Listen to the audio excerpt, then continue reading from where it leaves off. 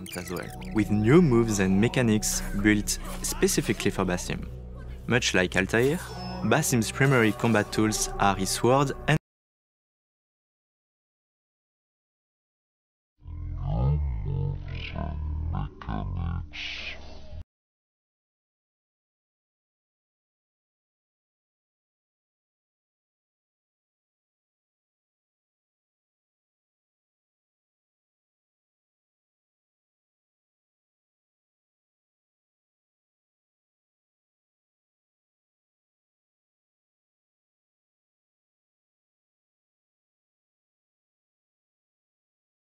dagger.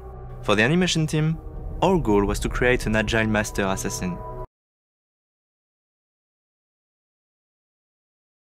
who's as elegant as he's deadly. That also means that the combat would come with bigger challenges, higher stakes, and a greater reliance on tools to escape tricky situations. It means that the combat would come with bigger challenges.